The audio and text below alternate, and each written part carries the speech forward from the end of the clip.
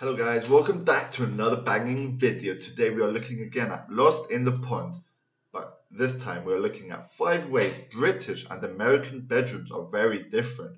So this could be an interesting one. I know British and American have different styles of buildings, like decorations, the way they do things. It's very different. Let's see what this video has for us. Don't forget to hit that like button, subscribe, also join my Discord group so we grow our community together. The link will be down below. Let's get on with the video.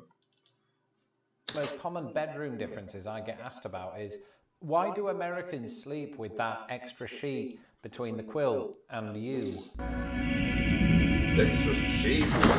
Hello, I'm Lawrence and I'm on a quest to uncover all of the memos that Britain and America lost in the pond, and one of those memos pertains to bedrooms. In Britain and throughout the world, people need a designated room where they can go to sleep and do other stuff, like reading, for example. But depending on the country that you're in, the bedroom, a word supposedly coined by Shakespeare, might take a different form. And as somebody who has lived extensively in both Britain and America, this is most certainly true of those two countries. And so without further ado, here are 5 ways that British and American bedrooms are very different.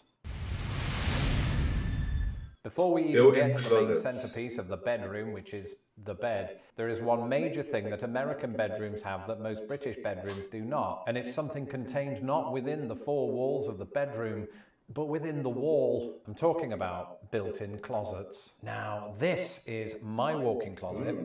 I say mine, I mean it is shared with my wife, of course. I say shared, I mean it's mostly hers.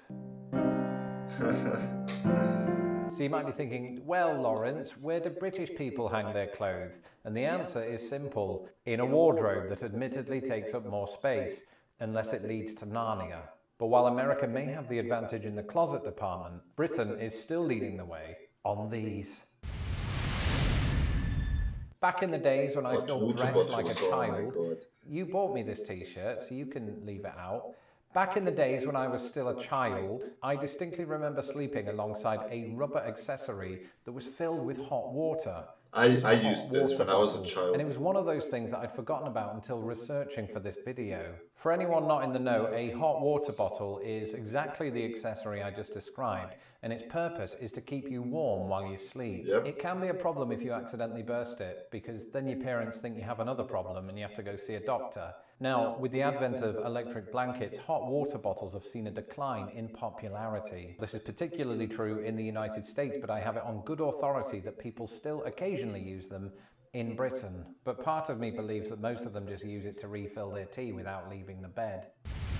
Okay.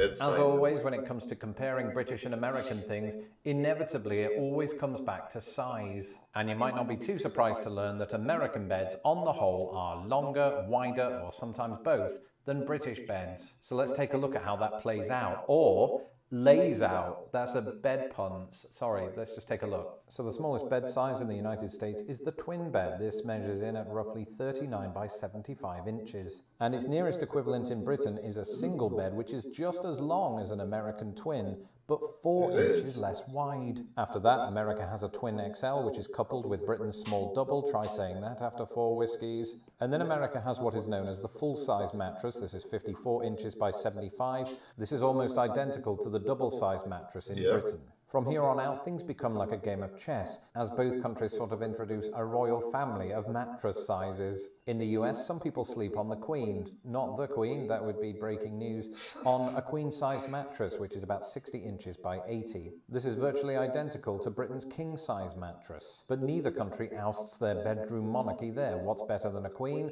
A super queen. In the US, this measures in at 66 inches by 80. Funnily enough, the nearest equivalent in Britain is called, can you guess what it's called? Can you?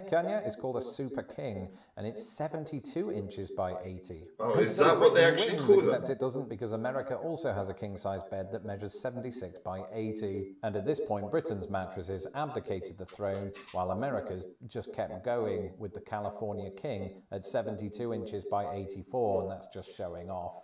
So perhaps this additional size is why Americans are more likely to use one of these. Box spring. However massive the mattress, it's more common in the US than the UK for it to sit on top of what is known as a box spring. And while I definitely couldn't claim to be a bed connoisseur, I hadn't heard of the phrase box spring until I moved to America. And there's a couple of reasons for this. Firstly, we don't call it that. Apparently, we call it either a sprung bed base or a divan. I've never used those terms either, and that's because this particular contraption is much less common in Britain. And so what is this contraption? Well, a box spring is a base that sits under your mattress that sort of incorporates a spring system like you might find in your mattress. And the idea is with an additional bounce, I won't keep doing that, the springs in the mattress have a greater shelf life. In Britain, our mattresses tend to sit on harder surfaces, meaning that the springs in your mattress wear down more quickly depending on how much you put them under duress. Mine were mostly fine. But so much for what goes under the mattress. Let's take a look at what goes on top. Bedding. One of the most common bedroom differences I get asked about is, why do Americans sleep with that extra sheet between the quilt and you? And this is what's known as a top sheet. And while I have read that top sheets have become less popular among younger Americans, they are nonetheless still in wide use. But what purpose do they serve? Well, aside from adding an additional layer of warmth for Americans that don't know the joys of a hot water bottle, a top sheet is often used for hygienic reasons. The theory being that your body, and therefore body odor and sweat and dirt, doesn't come into contact with the comforter/quilt. And I can get behind this idea because it means you can wash the comforter less often. Who needs bulky laundry? Now, because Americans are more likely to use this approach than British people, they're also more likely to not use a duvet cover because what's the point? In Britain, this is largely how we get around the hygiene problem, if indeed we choose to.